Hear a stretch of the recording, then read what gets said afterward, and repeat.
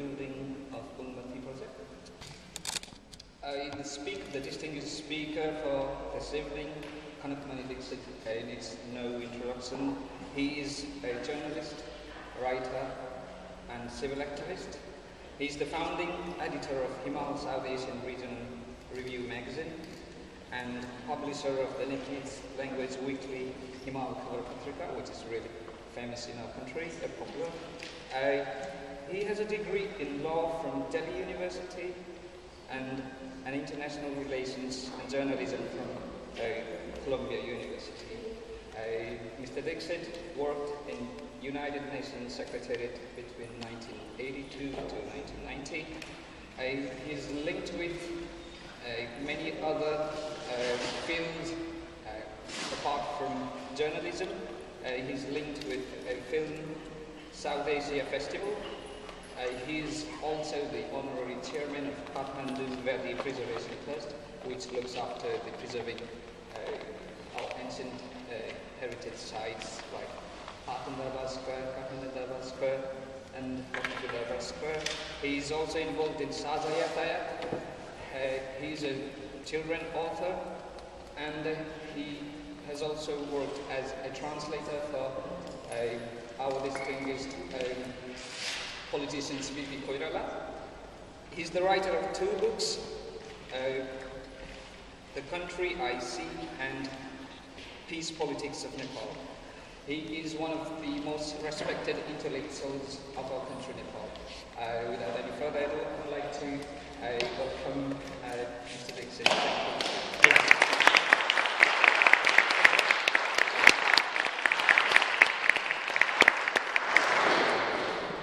I'm just thinking, Lil can hear at the back. I might reach out loud. Can you hear me? Yeah. No. The lectern.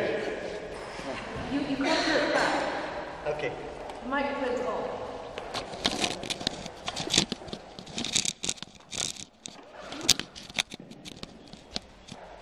Yeah, Sunita, can you hear me now? Okay, thank you. Thank you for that great introduction. Kata januba मलाई introduction गर्नुभयो. Okay, धन्यवाद. I thought I would start with a verbal illustration of an image that I think catches the tragedy that Nepal underwent and continues to undergo actually throughout the month of April 2015 with an illustration, a photograph by Dipendra Bajracharya. Some of you may have seen it, and I prefer to describe it to you than show it to you on any screen. It is an image of a block of stone, carved stone, about 3 feet in diameter and 3 feet in height, fallen on the ground, and underneath from it is a grasping hand in bronze. It is the hand of Pratap Malla. It is the statue of Pratap Malla, the great king, 17th century king of Kathmandu town, Kathmandu city-state, which fell from its pedestal to the ground, and the entire statue itself is crushed, but from underneath comes a hand. And the hand, meant to be so high up, not to be seen by anyone, is exquisitely carved. It's in bronze, but it's lifelike.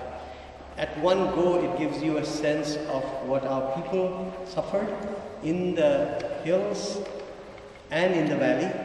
It also tells you a little bit of how our heritage has suffered.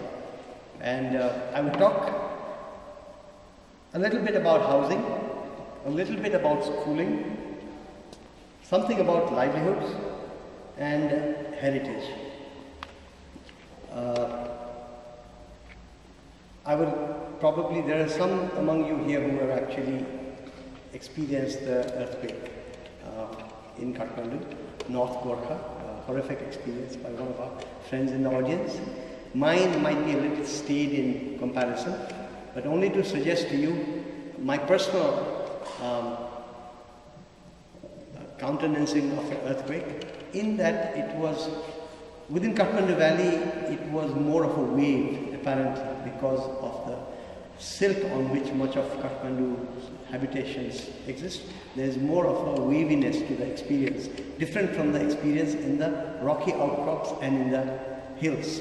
So it was like being on a boat in a very rough sea, going almost up to a minute, but then looking around and seeing that the buildings around you stood and thinking that maybe it's not that bad. So for me it was days of incremental horror, because first the neighborhood is fine, secondly the toll next door seems fine, and then the word came, Dharara has fallen. Didn't believe it actually, and then got onto a motorbike with a friend, went off, and there Dharara had fallen, and that was my first view personally of the death that was visited upon the people of Nepal. Because that was a Saturday. Elsewhere, it being a Saturday was a boon. For Dharara, being a Saturday was a bane, a tragedy. Two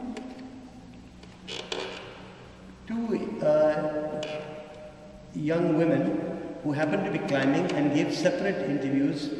Remember something that has stuck to my mind. It is that they said when they got up to the top of Dharara, there was a very stiff breeze. And it just, for me personally, it's just that it gives a geographical and a climactic marker to the earthquake, beyond what everybody else knows, that there was a stiff breeze that day. And you can see this stiff breeze in all the photographs and all the CCTV videos that you see, which will be analyzed many years from now, continue to be analyzed for what they say of the tragedy that we suffered. But what you do see is buildings crash, monuments crash, the 9-story Basantapur Darbar crashes, and the wind sweeps it away, westward. It is the easterly. When you see the videos in the mountainsides, it is like mortar bombardment of the hills, because wherever there is a mud mortar house, it collapses, and there's a plume of dust that comes out of it. So it's like there is a video from somebody's video camera, a local villager, and it is Jalbire Sindhu Paju. And the camera pans across the mountainsides. And what you think are remnants of monsoon clouds just after a squall are actually dust plumes. And they're all over. It says in one go, it is a document of our demography. What does it say? It says mud mortar, when we should probably have graduated from mud mortar. If only our society were in less of a political chaos, where there was a time to catch your breath and look at your rural architecture, look at your urban architecture, and have some kind of planning that also remains on the ground, that is real on the ground, so that we don't, at the very least, have a situation where boulders are attached to each other by mud, not even boulders cut to size. And then when the earthquake comes, they all fall into each other.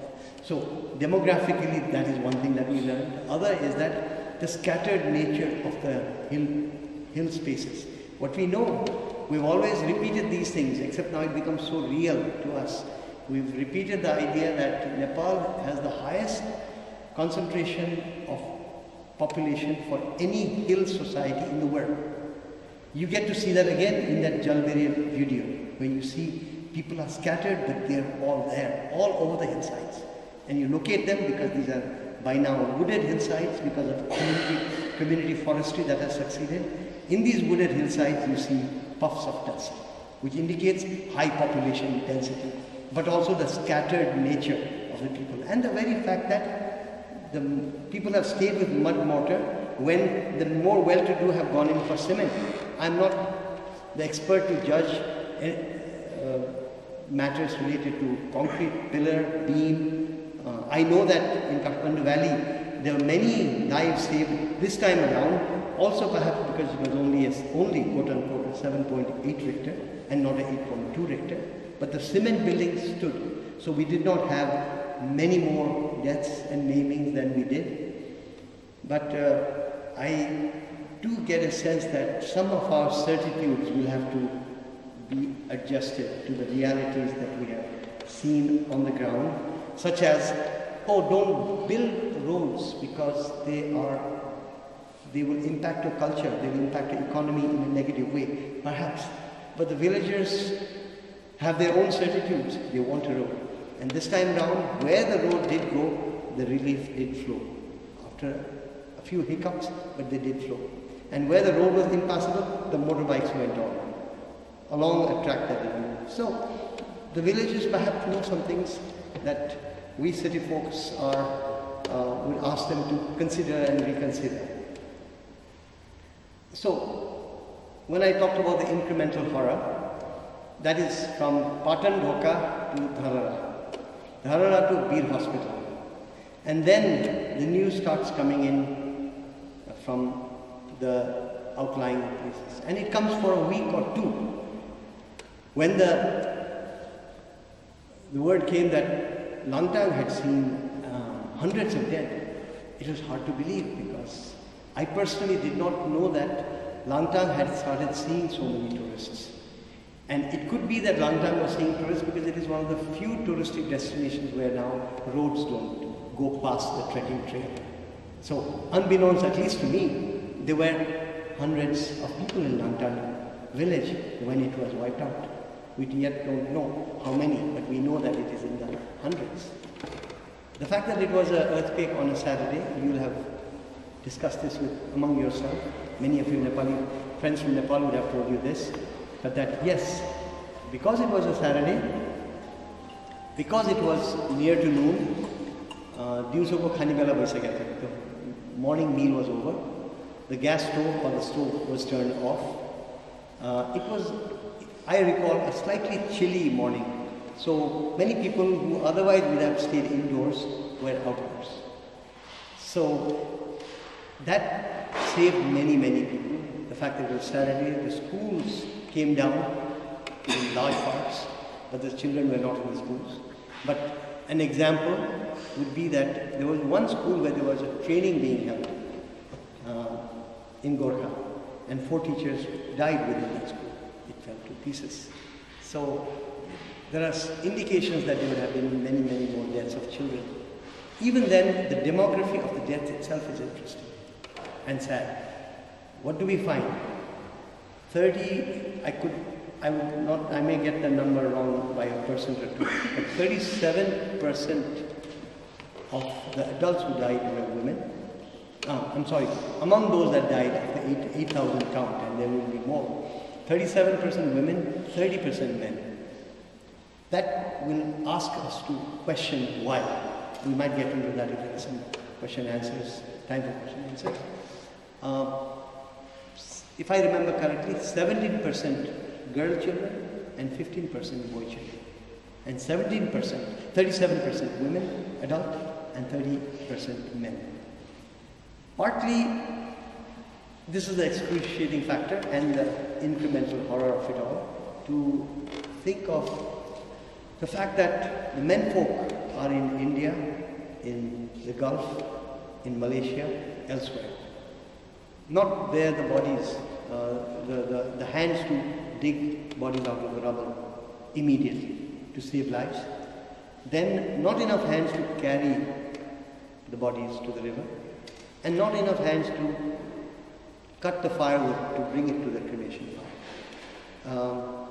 The sense of terror, and from what I gather, some of it continues in the furthest most reaches of the deep Himalayan valleys, where in many places the bodies are still under the rubble, because these are scattered settlements and not everybody has got everywhere, even without considering the inefficiencies of the government. And then also to consider the sense of sheer panic of those who are overseas, working in the Gulf and in Malaysia. I think cumulatively we got a horrendous situation. This was as I have written, a class-conscious earthquake, in that it impacted all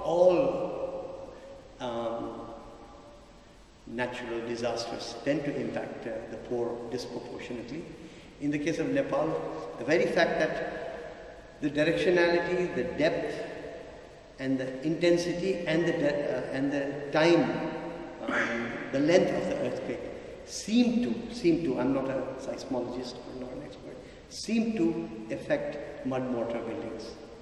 As if the earthquake would just not let go until the building came down. And this is what happened. My brother was on the Champadevi hill coming down, and suddenly the earth shook. And as you may know, Kathmandu Valley has moved about 3 meters southward and a meter or so upward.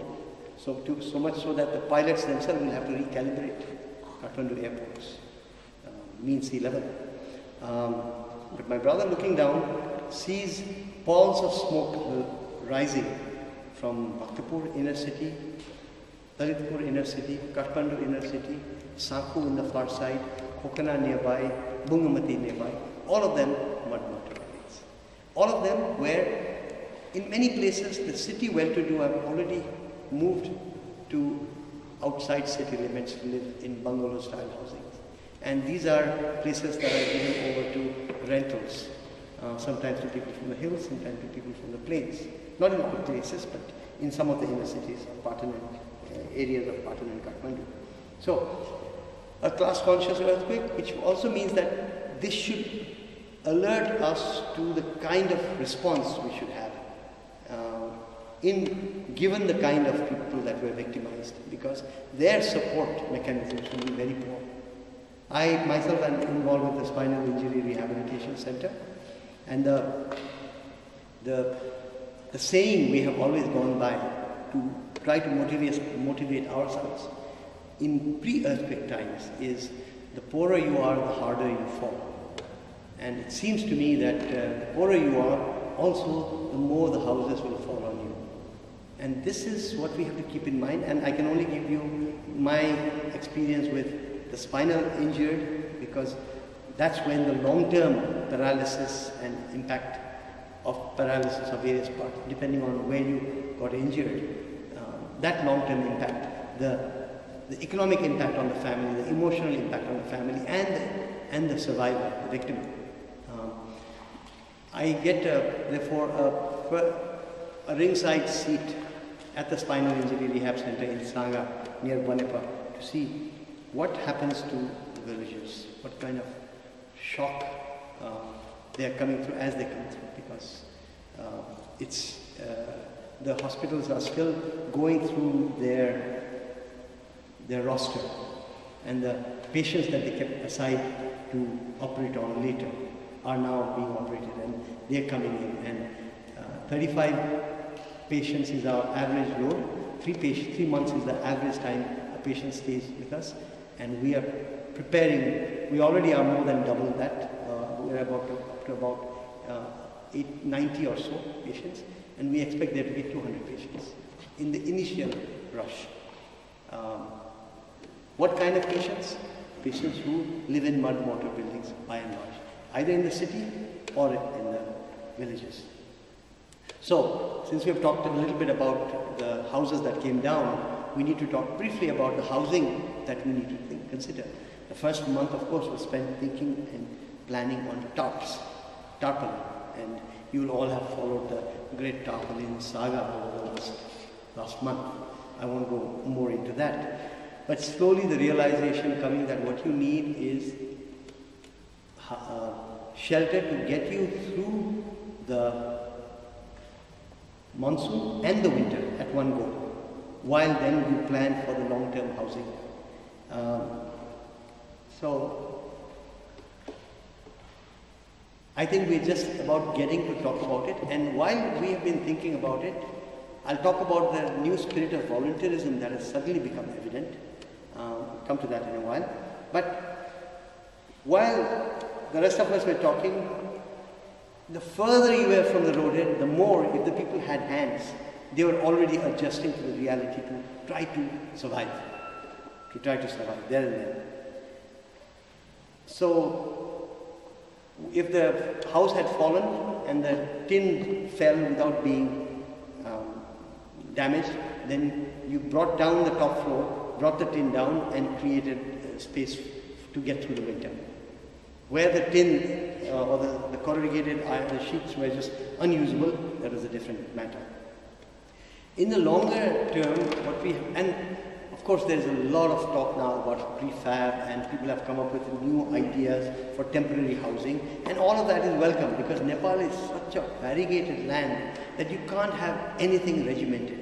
And we have to make sure that there is no regimentation by the government or by non-profit organizations or by international organizations, because every place, not just by altitude, but also by its orientation, by the culture, by the ethnicity, there will be so many ways to do it. And I think it will pass, but for a while there has been some talk that reminds one of socialist architecture and grid-line patterns and row houses, etc. Some places that may be useful. Some places it may be important to relocate settlements because they are just so dangerous. But other places it will be easier said than done, because our experiences with floods and other landslides, if you make what you think is a nice enough house, but if it is away from your field, what good is it to the villager? And if you do not have alternative livelihoods to offer, then what good is a nice looking prefab house in the middle of a colony if your field is 2 miles away and you do not have a motorbike and it's through mountain terrain. So I think lots of thinking has to be done. It is good that there has been a vibrancy in Kathmandu and in Nepal as a whole right now. But I would hope that this vibrancy continues. And the place, this is something I wanted to say towards the end, but let me say it right now because I remember so that I don't forget it later. I think the thing for friends, for Nepalis and friends of Nepal, and who I call Occidental Nepalis, people who are Nepali at heart, they may not have the citizenship. The Occidental Nepalis and the Nepalis, what they need to do is keep watch on Nepal and the needs of the people of Nepal, particularly the weakest demographic category, when the interest of the media and the interest of the donor organizations and even the rescue and relief organizations, when they begin to wane, is when those who feel, oh, but I have not been able to do much. I think there are enough people on the ground concerned. But probably where we need to do now is to think of the, let's not say the long haul, but the medium haul. And that is where I feel there is a need for us to ensure that the whole focus of housing, schooling and livelihoods and heritage, we don't miss out on any of those.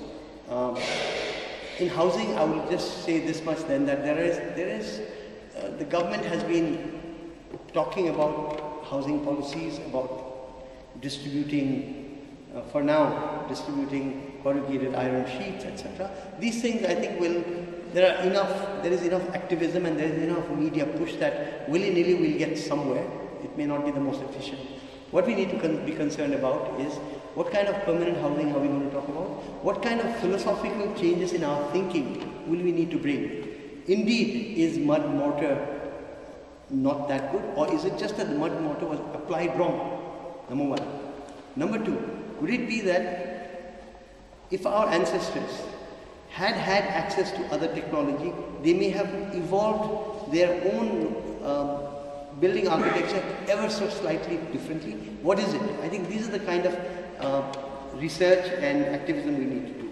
As far as schooling is concerned, firstly, I would like to suggest that we all keep a certain sense of perspective. There is great devastation in Nepal, but in terms of most affected districts, we are talking about 14 districts out of 75 districts. Yet, I should tell you, the impact in terms of economic and psychosocial is countrywide. And to illustrate to you how people in far away parts have been impacted, they all seem to think. The Western tourists and even the Kathmandu Valley elite don't think that much of the Dharara. But for the parts of Nepal unaffected by the earthquake, the first thing they say is, Dharara Dhalere, the Dharara has fallen. This is the litany all over. There is something that Dharara means for the rural Nepali that someone like me had not appreciated enough. And what could it be? This is for the social scientists in the days ahead to study. What is it? Could it be a symbol of state, a symbol of stability, a symbol of Kathmandu Valley's exotica, or just the fact that it was a tall building and sometime in your life you've gone up there and looked around? But for some reason, the way it hasn't come out in the media, even in Kathmandu, where we see it as a symbol fallen, but we haven't seen how people from elsewhere have studied and understood Dharara's fall, because it is seen in a slightly different light, I think, than how the media have projected it till now.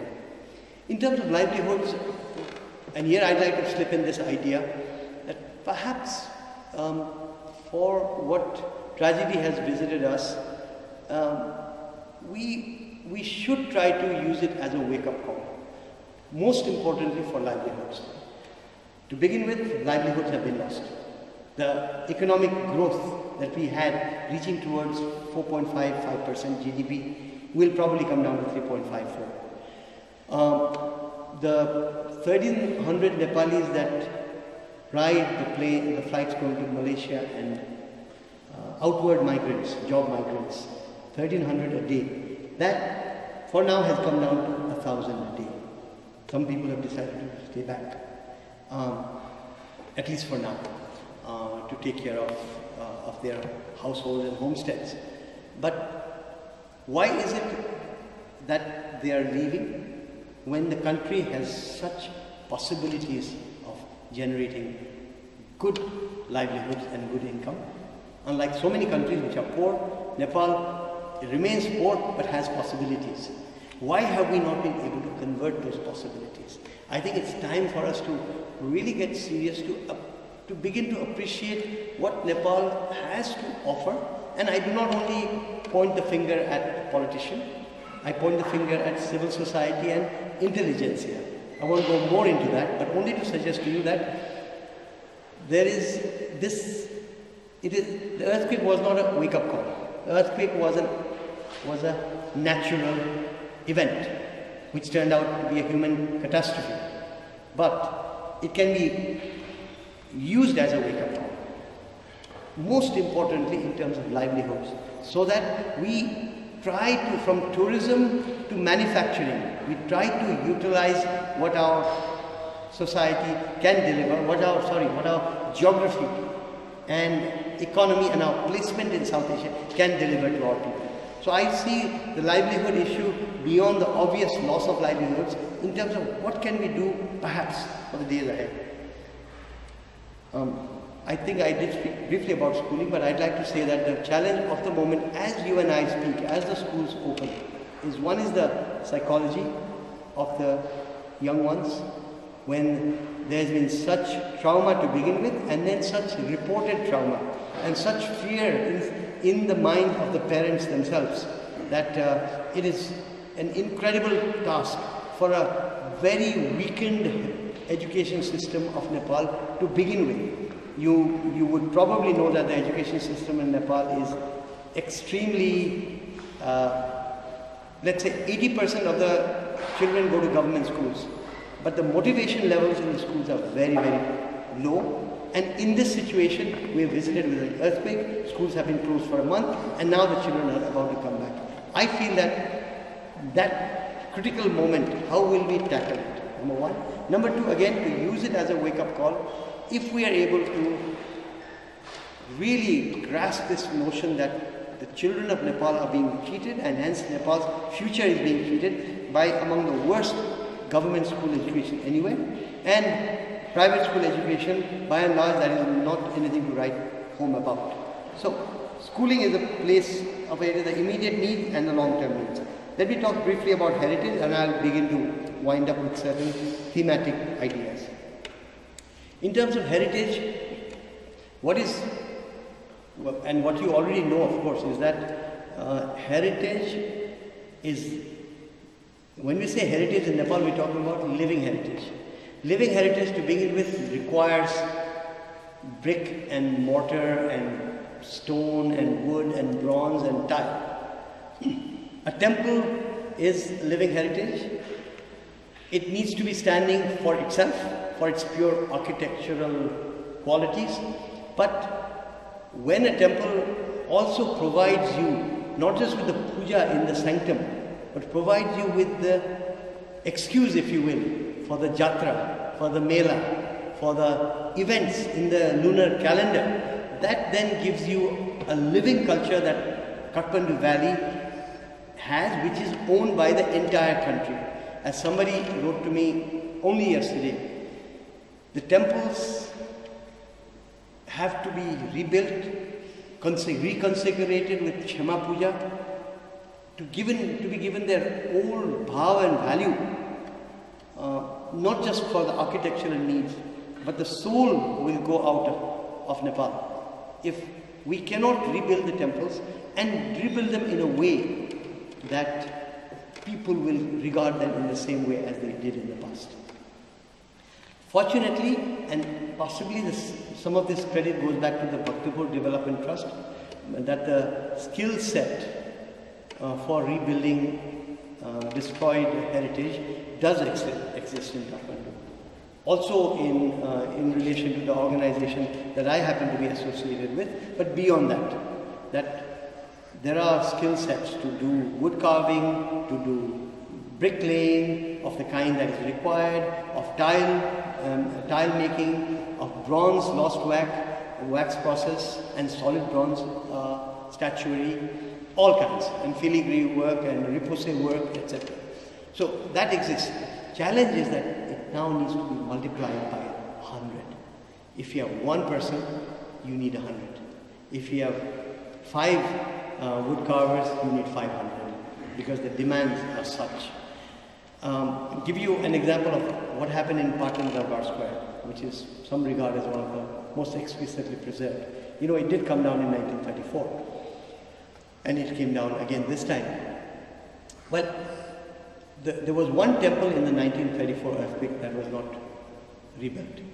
It had a Mughal style stucco structure put on it like a thumbtack, and that was left. It was a temple to Visheshwar, that is Shiva. It was built in 1669 when Aurangzeb, the Mughal emperor, destroyed Kashi Vishwanath. The people of Patan said, "Oh, now what shall we do? We can't go to Banaras anymore to do to the Kashi Vishwanath, the Shiva temple there." So the then Prime Minister of Patan said, "I will build it." So he built a 3-tiered temple. The biggest, if you don't count the Taliju Bhavani Mandir within Patan Darbar, it was the biggest temple outside. He built it, it came down, it was built in 1607, it was consecrated in 1678, a large temple to Shiva. It came down in the 1934 earthquake. And we had just raised enough money, got UNESCO permission, and the woodwork was being done, one workshop in Bungumati and 2 in Bhaktapur. And this was done by a group of individuals, not any organizations, just some individuals that came together. Just as we consecrated it with Satyamohan Joshi as our patron, we did a Kshama Puja and we consecrated it, and we started work 2 months ago. The earthquake came and other temples falling all around us. So all I could say is that here we must redo this temple, rebuild it in the best practices to be the example for the temples that have to be built. And as I suggested to you, there are examples. But it is not, I think monuments will be rebuilt one way or the other. It is the streetscapes that is important to also focus on, because it is possible that the streetscape of Bungumati town, for example, some of the contributions you have made today is going to go to Bungumati.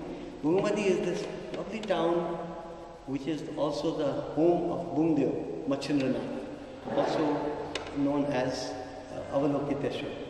He is a deity, the indigenous deity Bungdev, the Buddhistic deity Avalokiteshwar or Lokeshwar, and the Hinduistic deity Machindranath of the Gorakhnath sect. That is his hometown. He came from Assam, as religious mythology would have it. That village was not even yet on the touristic map. It was preserved, it was waiting to be discovered.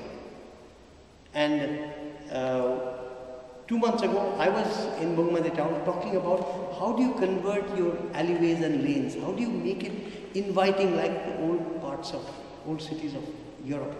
How do you bring people in? Because you have it all. And now most of the houses, 700 houses, if I remember, of about 1400 houses are down. So can we question, and it then becomes a creative exercise to really build, not from the ashes, but from the dust. Because thank God there was no fires. It was after the cooking hour. So otherwise you would have fires as well. So we have to count our small mercies. So could this be an opportunity? We didn't want this earthquake. It was handed to us.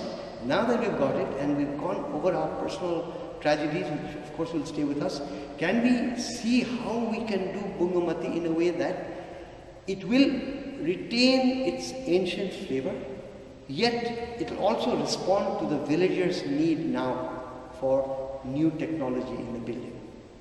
Can we, for example, somebody in government suggests, oh, now we need to make these roads wider because we got to send fire trucks through them. Then you have to tell them that you can have narrow fire trucks too. If you have thought about that, So there is, luckily I think in the beginning a lot of people, because there's such populist pressures, people are making all kinds of claims and just even to satisfy their own souls and to satisfy media and, to be seen to be doing something. We need to now settle down to a point where we can catch our breath, look to the future in all these areas, from housing to schooling to livelihood to heritage, and perhaps delve into the skill set that exists around the world and in Nepal. 2 points I'd like to make. One is that something that I had suspected but was proven to me this time around, that Nepal is the country with the largest, perhaps I would say, is a rather amorphous terrain that I'm getting into. Nepal is the country, it seems to me, that has the largest per capita goodwill in the world. And I sense it, and which then makes me sad for other parts of the world which are visited by tragedy. The kind of sensibility that comes forth for Nepal. And I think it is not about Mount Everest, Sagarmatha, Chomolungma. It's not even about high Tibetan culture. I think it's about the fact that people go there as trekkers, they interact with the people, and they sense the openness that Nepalis have towards each other and towards the outsider. That is something that is a result of Nepal being a country of micro-communities, where economic survival requires them being open to each other, and that gives an overall ethos. So it is not something genetic at all. It is something to do with our geography and our demographic nature that has made Nepal an interesting place, which now when an earthquake comes, we get so many people wanting and willing to help. Our only point that we have to remember is we want to make sure that that help comes over the long run. Nepal may even become an exemplary country visited by a disaster, where as we rise from the dust, we are able to both take help from international organizations and individuals, but also be able to demand probity in the kind of assistance that's given, be able to demand what kind of assistance we do require, and to get over any parochialism within Nepal, but also to demand, to begin with, money that is promised has got to be given. You need not have promised, but if you have, then we need to do an accounting to say if you followed through. I'm not talking about individuals, I'm talking about governments. As far as individuals are concerned, there was a major mistake done by the Nepal Central Bank by announcing 3 days after the earthquake, you may not send money independently, you have to send it to the Prime Minister's Relief Fund. Now, I am personally a supporter of the Prime Minister's Disaster Relief Fund, but I myself had to go and lobby together with others to say, this is stupid. Nepal has such diverse variety of individual friendships around the world. And only when you allow that friendship to activate itself in supporting the people of Nepal, will it go to the capillaries where it is needed. And each one will send it to somebody he or she knows. And that way you get to where the people will be needing it. Perhaps Nepal in that sense would and can do better than others. So looking to the future, what I feel is that One is, there is a world of interest in Nepal for many reasons, including trekking tourism and the nature of our demography. But there will be people who are experts in solar technology, microhydro, road building, building materials, new ways to use cement and mud, etc., etc. I mean, 100,000 arenas where people will be willing to contribute. That is the world of friendship that Nepal is proud to have. Within Nepal, there was a new development that I would like to share with you, which was a very pleasant thing indeed, that, the whole world of development activism has converted to development careerism. So the large INGOs tend to now be more career-oriented placements for young people wanting to get into a career in development. So the kind of volunteer spirit has sort of gone away in most organizations, and that is true around the world. Nepal is not an exception. But the cycle seems to be, at least in Nepal, in a way has come to an end, in that this earthquake threw up many skilled and capable volunteers. I think this was something new that came up. That is something also new, and I will not say young, because in Nepal there is also this attempt to say, oh, the youth will do everything, and the youth is nowhere to be seen in most places, including among the political class, the young leaders.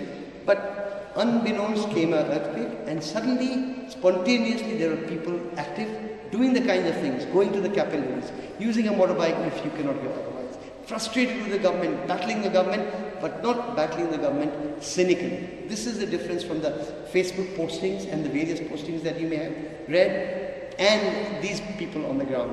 What they were doing, and they were not only young, they were all ages, but mostly young. They were frustrated by the inability to get the tarps out through customs, found it difficult to get money through, etc. But they found via media, because they knew that there was no time to bemoan the inefficient state. To me, this is where I find a level of hope, that there were people who were problem solvers as it was happening. And there were 3 or 4 staging grounds in Kathmandu where suddenly people congregated on their own. Now, what I would hope, and this is what I have written in an article in yesterday's Kathmandu Post, in my column yesterday, I would hope that among this category, not everyone, I would hope that they would be positively politicized. What do I mean by that? I mean, they've come to see the tragedy on the ground, they've gone to the villages, they've come to see the fecklessness in large parts of the government, of the state. They've come to see, in a way, the kind of militarization that has also gone on in the minds of people, the way the military seems to be in the forefront, whereas these are civilians active. They might have mulled over that aspect also. I mean, how do you do rescue? Do you always do it through the militaries? 18 countries sent their militaries to Nepal. The Americans sent, like an invading force, the Ospreys. The British were not able to get in their Chinooks, unfortunately. That is a story in its own right, as yet not clear, but unfortunate. It seems the problem seems to be on the Nepal side. But then the Israelis, the Danes, the Norwegians, the Singaporeans, the Bangladeshis, the Pakistanis, the Chinese, and helicopters from all over, flying over Nepali skies. People get to see that perhaps there's also some geopolitics involved in all the kinds of assistance given. I feel that, and I should come to closure here, I feel that this category, if it becomes positively politicized, by that I mean they get to understand the reality on the ground, they get to understand that cynicism does not help anyone, that you need to, that politics everywhere is in a mess, and in Nepal it's slightly in a more of a mess because we're coming out of a conflict situation and a polarizing situation but various regions are being pitted against each other by certain forces, and therefore the politics is weak. But on the other hand, we are on a track back to democratic governance. But they will have noticed we don't have local government. Perhaps a lot of the problems of the first few hours and days would have been solved if they had been local government. So why didn't we have local government elections? They would have mulled over that. They would have mulled over, if only we had political stability because there is a constitution, then maybe some of these issues, the government at the center would have more self-confidence to tackle internationals, to tackle local power forces, to tackle corrupt individuals in the country. So if we could perhaps have this positive politicization, I'm thinking that we may have turned a corner, utilizing an earthquake that we did not want to maybe do better for our people tomorrow. I'll end with one anecdote. I talked about Bungumati, that is a valley town. Let me now talk about a mountainside. The village of Bhattedana. Bhattedana is in the south beyond the valley rim, but in the shadow of Kathmandu Valley, historically, not just in the last 50 years, but over the centuries. And it's in the plains shadow in the sense that once the planes started flying in, you get to see all these rugged terrain and scattered and villages in obvious poverty, but nothing has reached them. A very sandy mountainside, and hence very vulnerable to earthquake. So Bhattedana has a central market. It's flattened. Only 3 buildings stand. The health post, the police post, and the school, because they're all made in concrete beam.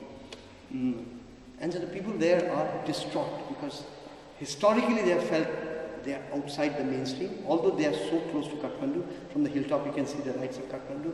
Above you see, 50 aircraft flying every day. Yet they are now feeling like, should we leave? Should we leave? How can we stay here? We should leave because everybody else is doing okay, but now we've been visited with an earthquake. The interesting thing is, for the people of Bhattedana, we have to find a way to convince them not to leave. Why? There is a 18-meter wide highway from Hetauda going up to Kathmandu through Bhattedana. That will, once it's fully made, be probably the primary route into Kathmandu. So this is where you should benefit, the people of Bhattedana, number one. Number two, right down below there is a 6.5 megawatt hydropower, which will produce about 3 hydropower stations, which will produce about 3 megawatt all year round. So you will have electricity like the people of Kathmandu never had. Number three, up on the hill, a highly wooded hillside like Pulchoki, rich in bird life and fully wooded. Because they're putting up a new radar station, they've built a lovely highway there. It'll be one of the finest places to have tourism lodges, especially if you can build them cooperatively, so that the village. So here you have a situation where just when, the very year or two, when Bhattedana, as this very sad, historically marginalized village is about to see the future, they are being hit with an earthquake that makes them see only darkness. So these are the kinds of things I feel that we must do something about, and perhaps take energy that is within Nepal and take energy that is outside Nepal to make Nepal what its history and its demography tells us it can be. We should make it happen. We didn't want this earthquake, but we can use it. Thank you.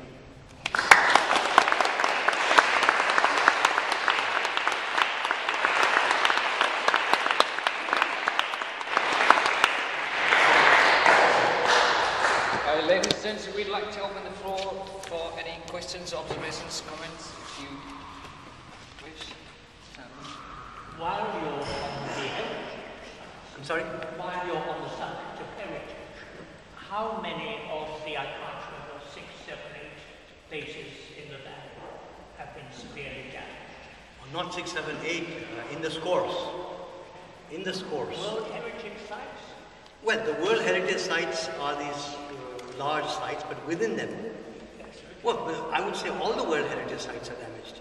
But it is which are the temples within the heritage sites, and they go into about 20 or 25 major temples. And what we even don't know, and this is the point I would like to make, we actually don't know what's happened to small shrines in each of the bahas and bahis in the courtyards. We actually don't know. That is something that's being studied right now by quite a large number of people that are. Can I just take back to Paul and how badly were they? Bhaktapur, the 5-story Nyatapola stands tall. Patan, the 5-story Kumbheshwar, stood through the first 2 earthquakes, because as far as I am concerned, there were 3 earthquakes and many aftershocks. But people could say that it was 1 earthquake and many aftershocks. For me, for what it did to me while I was standing, it's 3 earthquakes. Kumbheshwar survived the first, but lost its top in the last one. The Krishna Mandir in Patan Darbar Square, the first 2 stories are okay, the plinth is okay, but the top has moved. So it looks, to the untrained eye, it looks fine, but it is severely weakened. But there are 2 large temples next to Krishna Mandir, each of them 2-tiered temples. They are down. In Kathmandu, the 2 great temples, Mayudegal and the other one whose name I forget, they are both rubble. And to the left, Kashtap after which Kathmandu is named, there was the biggest tragedy of all, because that morning there was a blood donation exercise, and the entire Kashtap fell, and there were about 12 or 14 dead. This is my last thing. You talked about the cement and the one hand. Where was that? Kathmandu Darbar Square, Pratap Mall. What's your view about the political response that's been given at the governmental level, but also at the international level? You know, there's been a lot of money, but how does that manage? Yeah, I didn't get around to it. I didn't mean to talk about it. Firstly, I felt that politically, the political leaders in Nepali, the word would be Shir Shastra, the topmost. There's an article I wrote in Outlook in India where I challenged them because they disappeared from the scene for 2 full weeks. These individuals that we had to listen to them and hear them and watch them continuously for 15 years. They disappeared from the media scene. One is, of course, they may have been sagacious to say, okay, we don't need it at the time. But no, it is more that, because what I know from what I know of political science is that politicians love to take charge of crisis to make a name for themselves. So it will be very interesting for the political scientists to watch why did they disappear from the scene for 2 full weeks. My own sense, of course, is that I won't talk about the political cadre of any of the parties, but I can tell you that the political topmost, the Shir Shastra, have been extremely compromised because they came into a very cozy relationship with each other. It started with the Maoists proposing something called a all-party mechanism, and then in that everybody gained, everybody had power, everybody shared, and then one person might be in power, tomorrow somebody else might be, but this samyantra, this mechanism is the one that really took the decisions. It was very non-democratic, but everybody was in the game at the topmost level. So I think across the board, from the Maoists to the UML to the Congress, this sort of disappeared, number 1. Number 2, the state, meaning the existing government rather, saw very lackluster leadership by the Prime Minister. He was in Indonesia. He could have asked for a business jet to fly to Nepal. Instead, he came back in what you would call a leisurely fashion. There was the Prime Minister of Bhutan already having visited the Darbar Square when the Nepali Prime Minister visited 2 days or 3 days later. So this lack of ability to take charge, to me, that was something, you may say that governments function, the best government is where there is no hero, that everything functions properly. That could be one interpretation, but for me, I felt that under the circumstances, you needed personality out there, and the Prime Minister was the right person. But he was just not up to the task of providing like the kind of speeches you needed to give, the kind of sensitivity you wanted to show in the speeches that you do. You may not deliver it well, but the wording in it must be one that shows sensitivity. To me, that was lacking. As far as the state is concerned, as a whole, which includes the government, I think the state, there is a need for us to reconsider all the criticism in social media and in mainstream media, internationally as well as locally, just because we will probably find that the correct positioning of, the correct evaluation of the government will be somewhere in the middle, not the drastic, condemnation that they received, because there's a unit behind the Home Ministry for National Disaster Operations Centre, it's called NDOP or something like that. And it had met within 2 hours. It had already sent out notices and deployed the army and the security forces. And the army and the armed police and the police were out immediately. The roads were not allowed to be closed, so the main highways remained open. The cell phone system came back on very quickly, or actually did not even go off at all. Electricity, there was some assistance from India as well, so the electricity was restored. So if you look at the other stuff that did happen, the biggest tragedy, of course, was the inability to reach food. Before food, the inability to reach people for rescue, while there were still people alive under the rubble. Some of that, I think, had to do with government inefficiencies. Some of it had to do with the nature of our terrain. And then relief supplies. I am one of those who also was critiquing as it happened, but I'm myself saying that now, okay, maybe we also have to look at, we want to make sure that our government is as good for itself, for its people. But there is some advantage to comparative. See, how did it happen in Aceh? How did it happen in Fukushima? How did it happen in Kashmir? How did it happen in Haiti? Everybody tends to talk about Haiti. And I wish our Prime Minister doesn't say we don't want to be like Haiti, because for a country where we send cholera to, we got to be a little more sensitive about, the Nepali forces probably had a role in the spread of cholera in Haiti, peacekeeping forces. So, but regardless, perhaps if a comparative study would show, as one British disaster expert who came along to Kathmandu to look at the Nepali disaster response said that he found that on the whole, the Nepali state's response was not at all as bad as it was painted. Number one. Number two, and I asked him, what is the criteria on which he makes that judgment? He says, the Nepali government managed to retain control of the process. That is what his point was now. I think the jury is still out on this. So, there's money. Could you just expand on your point with regard to the Prime Minister's Relief Fund and why you support it? Because the Prime Minister's Relief Fund is, firstly, Nepal has a democratic government.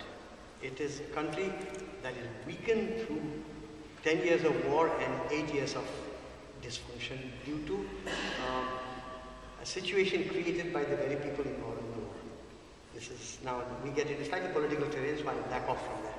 And I will just say this much, that Nepal is a country that even went into a year and a half of a technocratic, non-democratic, unelected government. Then in November 2013, an election was held. And now we're limping back towards quote-unquote normalcy. So firstly, my defense of the fund is that it is a fund in the name of a democratic government and a democratic prime minister. Number one. Number two, how corrupt is the Nepali government? How corrupt are the individuals in the government? It's a relative thing. I think they are quite corrupt. But not this particular entity, which is the Prime Minister's Fund. It is audited by the Auditor General of Nepal to begin with. So, and Nepal does have institutions. People tend to forget that Nepal actually has institutions that have proved the test in so many arenas. If you think about our Supreme Court, For example, the human rights jurisprudence in Nepal is one of the best in South Asia, but we don't get credit for it because people don't read the Supreme Court judgments because they are in Nepali. Every other Supreme Court judgment in South Asia is in English. So, just by way of making a difference that the state of Nepal is weakened, it is towards democratization, this government is democratic, and this particular Prime Minister's fund is run, the coordinator is the head of the National Planning Commission. And he is regarded by one and all as a man of probity who will not stand it being misused. And finally, it is audited by the Auditor General. So, that is my defense, that when people say we want to help Nepal, I say you could consider the Prime Minister's Fund. At the very least, I don't think there is a monopoly on corruption that sticks only to the government of Nepal. If you look at the INGOs, if you hear stories of the UN agencies in Nepal, and some INGOs, I mean, I will not tar everything, but all I'm saying is, and the NGOs, nobody has a monopoly, and so the Nepali government should be seen in that context in a slightly better light. That having been said, I do feel that the Prime Minister's fund, disaster relief fund, should not be a monopoly receptacle for funding from individuals worldwide. That was the intent, and that is what we had to fight, and we did it, but I can tell you it was a very sad moment for people like me. We said, there's such a small window when people want to give, and at that very window you said you can't give it, you give it to the Prime Minister's Fund, and nobody, I mean, I might trust the Prime Minister's Fund, but I can't convince the world. And so, I think we lost many millions of dollars. I don't know how many, tens of or millions, I don't know, but we lost lots of money there, just because for 4 days everything got locked in, and even today people are confused. Really, can you send, can you not send that individually?